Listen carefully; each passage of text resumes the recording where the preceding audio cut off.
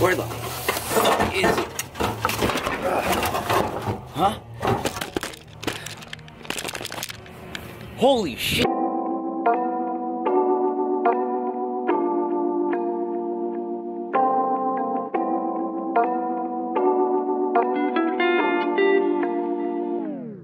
No, but seriously, I'm back. Had some shit happen in my life that really put me in like this really negative mood. I didn't really want to work on cars. I just kind of wanted to focus on me and my family for a while. But I'm back. I'm feeling way better. My mindset is through the fucking roof. Picked up a few different hobbies aside from cars, which is nice because, you know, sometimes when you have the same hobby over and over, it can get frustrating when you plateau and you feel like you're not going anywhere with it. I haven't been inside my garage like with the intent of working in months. I think since the literal last video that I dropped was the last time that I stepped foot in here. So as you can see, everything is covered in spider webs. I gotta clean. Let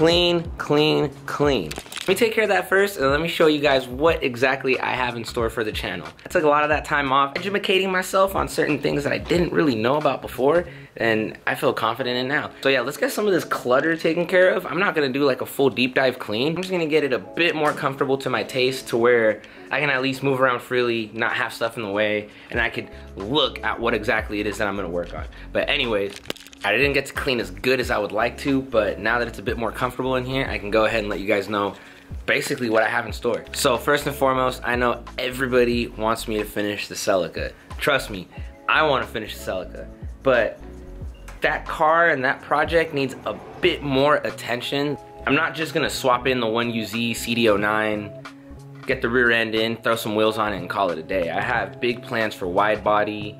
I plan on supercharging it and a few other things down the road. It's one of those projects that I just sit there and take my sweet ass time with it. Plus, I want it to come out perfect. But anyways, I have to, I mean absolutely have to finish this car. I've had it for way too damn long, just sitting here. It was a perfectly fine car. I could still be driving it front wheel drive right now. But I decided to have that stupid idea of converting it to rear wheel drive, and now I'm here.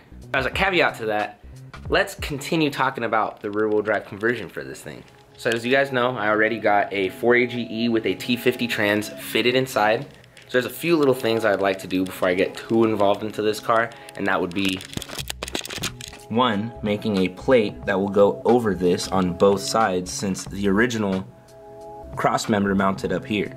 So if you guys are wondering why I didn't keep the stock cross member, it was simply because I couldn't use the A86 knuckles or spindles or anything else. The rack and pinion was mounted in the front, and the design of the cross member was to where the rack and pinion sat inside of a girdle, and in order to convert it, I'd have to cut it up, plate it, and it was gonna be just a lot more work than if I just got an OEM A86 cross member and fitted it in the same location. Since this car did come with the A-series motor, I technically could have gotten away with that cross member and used it that way.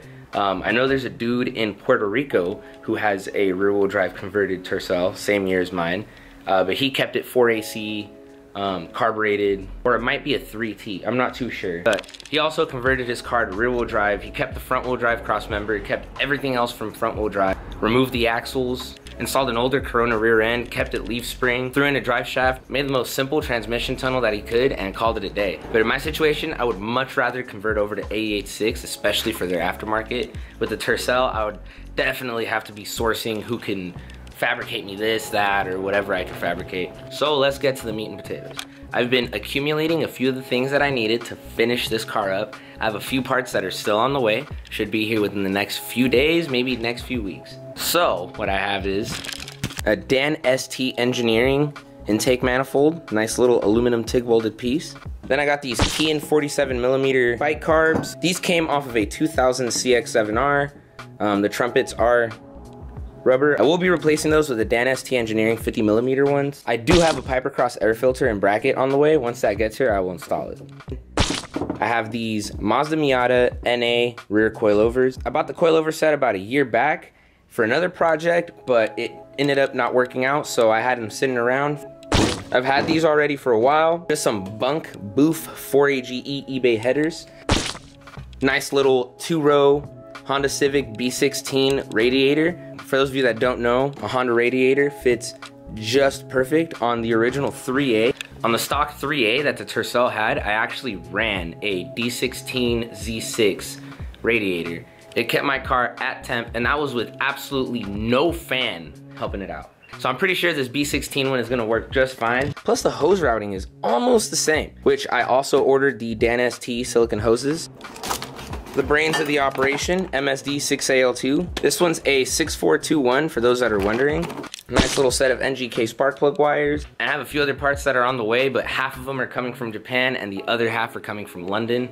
So it's gonna be a nice wait, especially with COVID. So the 4AGE originally came with a carb setup. The original owner fabricated his own intake manifold and he fitted some Mikunis on there, which, don't get me wrong, the guy tried his best, but I just wanna do a quick side-by-side comparison of the two. So side by side, you could already tell that these are just crafted way better. For one, this thing weighs like 30,000 pounds. This thing weighs like about a pound. Two, let's talk about these. Actually, let's not. You can't really see in there too much, but the flow gods are basically crying. This thing is a disaster. I think the best part about it is the fact that the flange basically fits perfectly. And all of these runners fit this Mikuni just right. So I mean, if you're looking at this as like some backyard mechanic type shit, it works. It works. I'll give it a 6 out of 10. Now let's look at these. My lord. Starting off with that flange. The way the port flow is designed. Those little inside radiuses at the bends and how smooth they are. And the fact that it's a nice TIG welded aluminum part. The only thing that I fucked up on is I forgot to ask them for the individual vacuum ports, but that's fine. I don't really need vacuum with what I'm gonna do anyway. Then we got the carbs. These are Mikunis off of, I don't know what type of bike, I don't know what year it's from, I just know they're Japanese. And they more than likely need a rebuild and a bit of love, although the butterflies are pretty clean. So this might not be in bad shape, but regardless, I'm still gonna open it up, try to see if everything looks good, try to see if the bowl and float is all good, see if anything needs to get replaced, and I'll probably jet it for a different project that I have going on. Now let's talk about these. These are Keans off of a 2000 ZX7R, and they are refurbished, ready to go. They're still jetted for a bike though, so I do need to redo my jetting. I'm not too sure exactly what jet size I'm gonna run for now, so these are just to look pretty for right now. But for the price that I got them at, 200 bucks, refurbished, they were tested, they still smell like gas. Like you can literally smell gas. Like someone just tested these maybe an hour before they put them in the box and sent them to me. So that's nice. Then let's talk about the MSD. I'm gonna run a 6AL2. The reason I wanna run a 6AL2 is I do not wanna run a crank position sensor.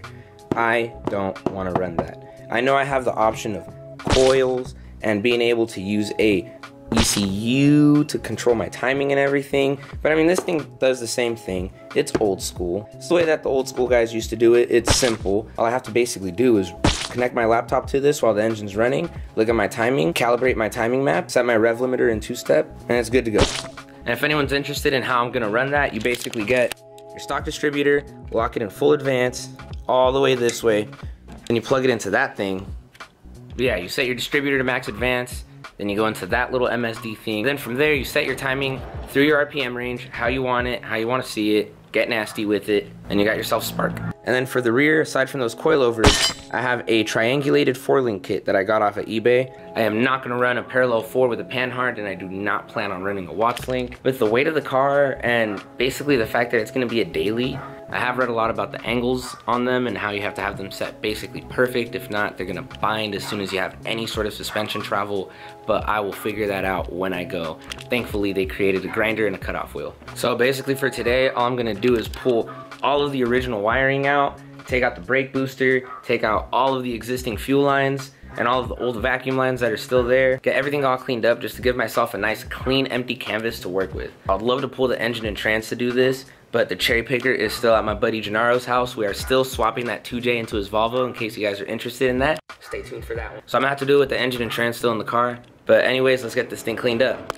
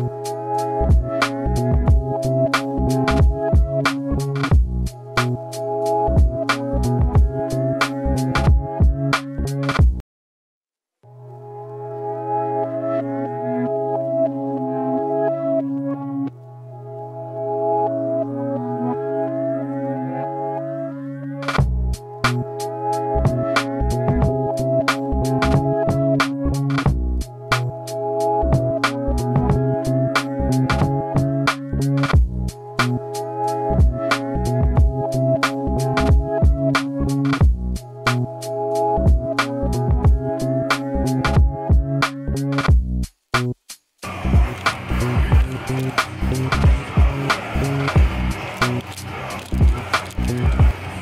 yesterday my camera kept overheating and I couldn't film the rest of the stuff that I had to do. But I got pretty much a good amount done. Managed to pull the wiring harness out. Started cutting away a little area where rust really started getting bad. I ordered some rust encapsulator. I'm hopefully gonna patch that up and fix it. I still need to get the brake booster out of the way. But until I go pick up my cherry picker, I'm basically stuck with the engine and trans where they are. So until I pull the engine and trans out, I figured I'd basically just work on the rear end. So this is not a GTS rear end, it is a SR5, but I will make it work. I found tons of write-ups on Club 4AGE and old KE70 threads on how to basically convert an old SR5 over to disc brakes. And yeah, I'll never have the actual performance of a GTS, but at least it's a legitimate Corolla rear end. It should be able to hold up to whatever a stock 4AGE motor could do to it. So I figured for now, I might as well just start cutting all the old brackets off, get the old spring purchase out, start prepping it for the 4-link. So let's see how that goes.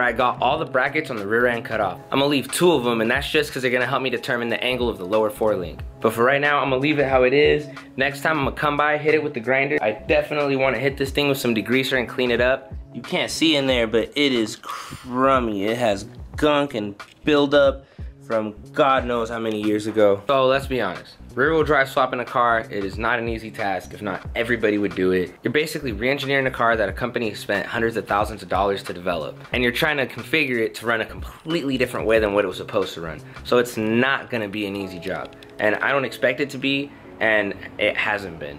And I keep thinking to myself like, oh, a few more things and I can knock it out of the park. It's not gonna be like that.